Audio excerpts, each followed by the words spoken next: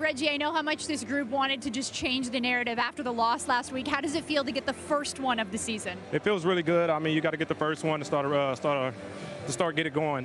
We got a lot of work to do, though. We got some things to fix, but I have faith in this group. We'll get there. You had 8 catches for 140 yards. Where did you find your groove tonight? Just opportunity and the guys out there blocking and doing what we all need to do.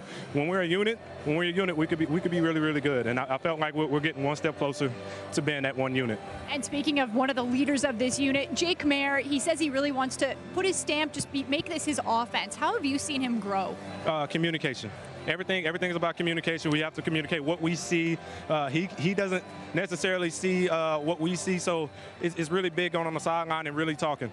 And then finally, when you see your defense going out there and making pick after pick, putting you back on the field, what does that do for just the unity of this group? Again, opportunity. If we can lean on the defense, they can lean on us, and we have to take advantage of that. They're balling, and we, with those extra possessions, we have to take advantage of that as well. Congrats on the win. Thank you. Thank you.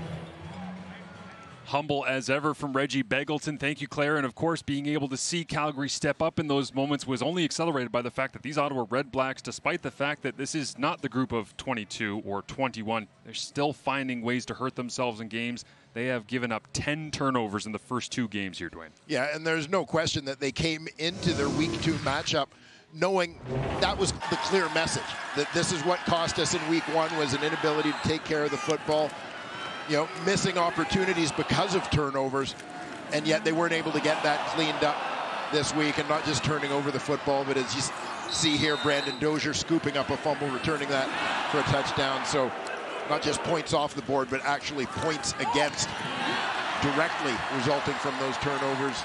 You see the late interception there from Trey Roberson snuffing out a final Ottawa drive, but it is the #1 predictor of the outcome of games is that plus minus the turnover battle, and Ottawa has lost it badly in the first 2 weeks of the season. For the Calgary Stampeders in Week 3, they will go home and take on the Saskatchewan Roughriders. And for the Ottawa Redblacks, you saw in that package of turnovers an interception from Nick Arbuckle, an interception from Tyree Adams. Will Jeremiah Masoli be back after a bye week? They've got a chance to be able to take a bit of a break here. June 30th, back at home against the Edmonton Elks. There's the possibility that Masoli might be back at TD Place.